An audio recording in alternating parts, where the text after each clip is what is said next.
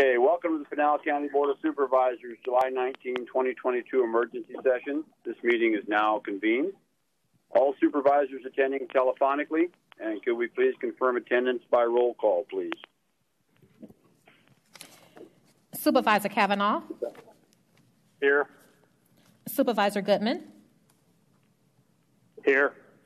Supervisor Miller. Present. Vice Chairman Surtee. Here.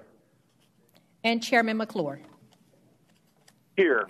Confirming all 5 board members are in attendance by telephonic appearance. All right. Thank you, everyone, for coming. Going up by phone. So we have one item today, and that's discussion, approval, disapproval of resolution number 071922-LSE, declaring a state of emergency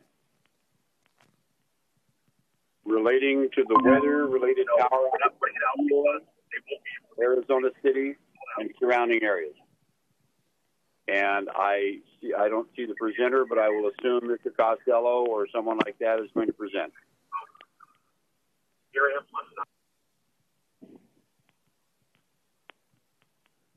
Okay. Natasha is... Hello, Mr. Chairman, can you hear me? Yes, I hear you now. Yes, this is Chris Keller from the County Attorney's Office, and I'll introduce this item. As you know, we were hit with a storm in the last few days, and as of yesterday on July 17th, the storm, and then on July 18th, the city of Eloy declared a local state of emergency. We have a copy of that emergency declaration, and as a result, they have asked for assistance through our emergency management department, and we have therefore prepared a resolution declaring an emergency related to the power outages that are currently still ongoing in the areas around the city of Eloy, Arizona City, and Toltec.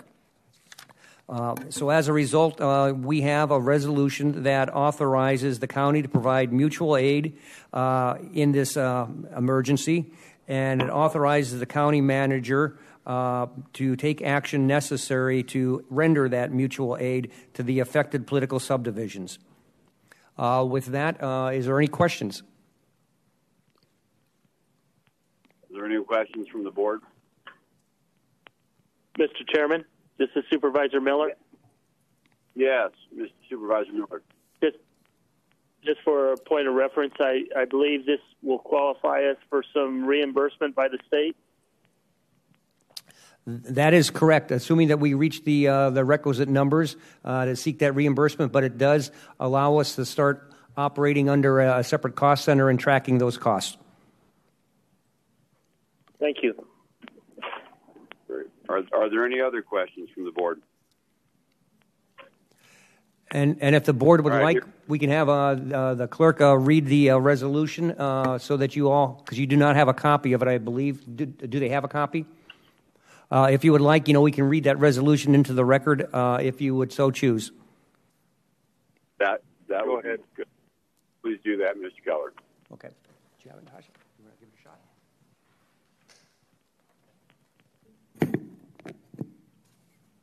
Whereas, beginning on July 17, 2022, and continuing in the following days, monsoon storms caused a power outage in the city of Eloy, Arizona City, and surrounding areas.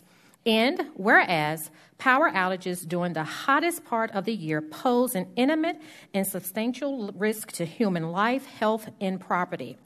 And whereas, responding to the power outages has required and will continue to require many county resources beyond their normal capabilities and budgetary capacity. And whereas the city of Eloy declared a local emergency for the city of Eloy on July the 18th, 2022, a copy of which is attached as Exhibit A. And whereas ARS 26-311C authorizes the county to provide mutual aid to other political subdivisions. Therefore, be it resolved that the chairman of the Pinal County Board of Supervisors declares a local emergency based on the power outages from storm damage occurring from July the 17th, 2022, and immediately thereafter. Be it further resolved that the county, through the county manager, may provide mutual aid to other affected political subdivisions as authorized by ARS 26-311C and request the state of Arizona and the federal government to provide disaster relief assistance. Resolved and declared this 19th day of July 2022 by the Pinal County Chairman Board of Supervisors. All right. Thank you, Tasha.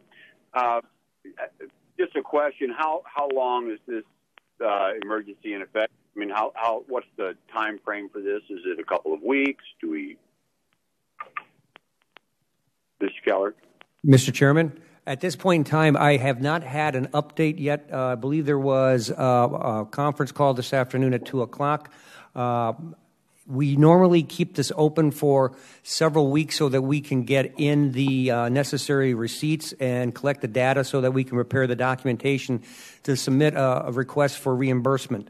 It usually depends on how quick those come in. So normally it's at least 30 days, and sometimes it goes longer. So a month or two, probably. Very well, yes. Okay, that's fine. Thank you. Does the board have any other questions? Anyone? All right, hearing none, I'd ask for a motion, please. Mr. Chairman, I'll make a motion to approve the resolution as presented. And can I have you state your name? Miller. This is Supervisor Miller. Thank you, Supervisor Miller. Can I get a second, please? I have a motion. Kavanaugh, second. I have a motion and a second. Those in favor? Aye. If we can do a roll call vote, Chairman. Do a roll call. You want to do a roll call? Supervisor Kavanaugh? Roll call vote.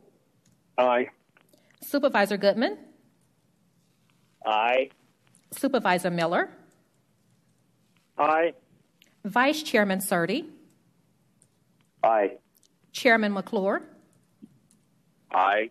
That motion passes unanimous. All right. Well, thank you very much, everyone, for getting together, and thank you for all the hard work, staff. And this meeting is adjourned. Thank you. Thank you.